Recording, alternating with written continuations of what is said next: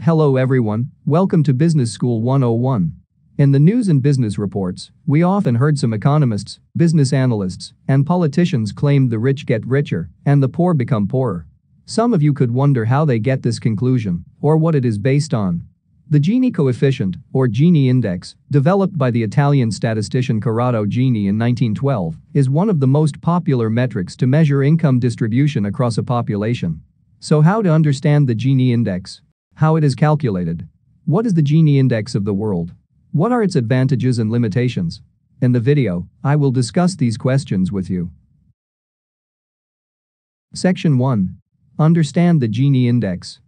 The Gini coefficient ranges from 0 to 1, with 0 representing perfect equality and 1 representing perfect inequality. A country in which every resident has the same income would have an income Gini coefficient of 0. Conversely, a country in which one resident earned all the income, while everyone else earned nothing, would have an income Gini coefficient of 1. Although there are no internationally defined standard cutoff values, it's commonly recognized that the Gini index less than 0.2 corresponds with perfect income equality. 0.2 to 0.3 corresponds with relative equality. 0.3 to 0.4 corresponds with a relatively reasonable income gap. 0.4 to 0.5 corresponds with high income disparity. Above 0.5 corresponds with severe income disparity. Section 2. How the Gini index is calculated. The Gini coefficient is derived from the Lorenz curve, a graphical depiction of societal inequality which was published by Max Lorenz, an American economist, in 1905. A Lorenz curve is generated by plotting the cumulative population income on a vertical axis and population percentile on the horizontal axis. To explain, each percentile is plotted on the graph with a line situated at 45 degrees. This line represents perfect equality. Under perfect equality, the bottom 10% of the population receives 10% of income, whilst the top 10% also receives 10% of income. However, in the real world, the percentiles are populated below the line of equality, creating what is known as the Lorenz curve. The reason the curve is situated below is that a situation cannot exist whereby the bottom 50% receive more than 50% of income. If they did, then they wouldn't be in the bottom 50%. Once each percentile has been placed onto the graph, we are left with the curve. The area between the curve and the line of equality is then used to calculate the Gini coefficient. The area above the Lorenz curve and towards the line of equality is referred to as area A, and the area below the Lorenz curve as area B. This can be seen in the chart below.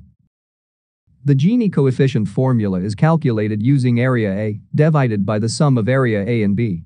To calculate the Gini coefficient, we must first measure the area of B. We can do this by splitting each segment into triangles and squares. Let us take a simple example below.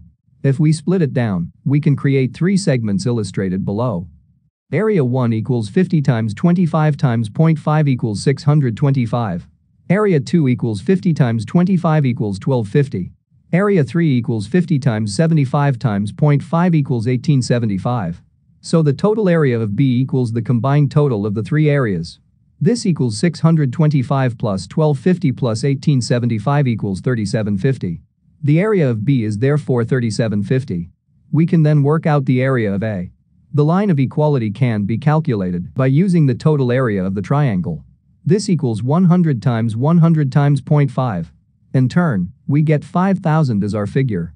So this is the total area of the triangle, which includes both A and B. We already have the area of B, 3750, so the area of A is the difference, 1250. We can now plug those figures into the formula. Gini coefficient equals 1250 divided by 1250 plus 3750 equals 0.25. From the formula, we can tell that the larger the area A, the higher the Gini index, which refers to a country that has a higher level of income or wealth inequality. Section 3. The Gini index around the world. The Gini coefficient experienced sustained growth during the 19th and 20th centuries.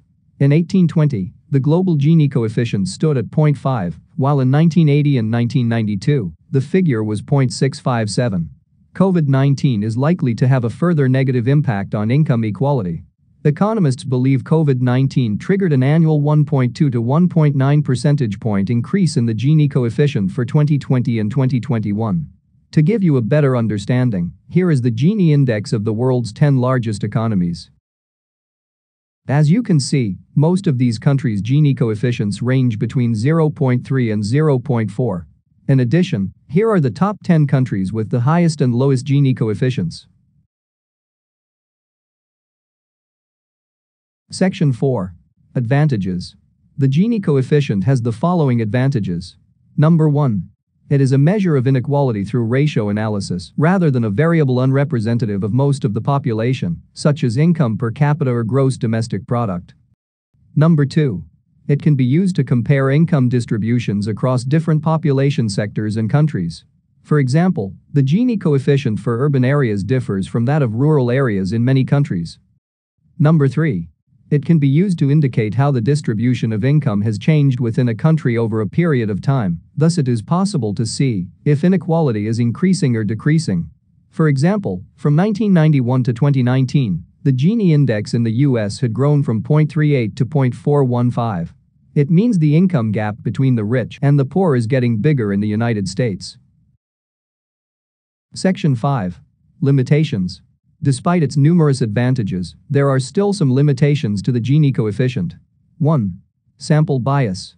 The validity of Gini coefficient calculations can be dependent on the size of a sample. For example, small countries or countries with less economic diversity frequently tend to show low coefficients, while large economically diverse countries usually demonstrate high coefficients. 2. Data inaccuracy. Inaccurate data can distort the validity of the coefficient. For example, shadow economies and informal economic activity are present in every country and could represent a larger portion of true economic production in developing countries and at the lower end of the income distribution within countries. In both cases, this means that the Gini index of measured incomes will overstate true income inequality. 3. Same Gini coefficient, but different income distribution. In some cases, the coefficient can be the same for countries with different income distributions, because it only calculates the ratio between area A and B, but obscures the shape of the Lorenz curve. 4. Same Gini coefficient, but different income level. A high-income country and a low-income one can have the same Gini coefficient as long as their incomes are distributed similarly. For instance, Turkey and the US both have income Gini coefficients despite Turkey's vastly lower GDP per capita. Section 6. Summary. Now, let's do a quick review of today's topic. The Gini coefficient, or Gini index, is one of the most popular metrics to measure income distribution across a population.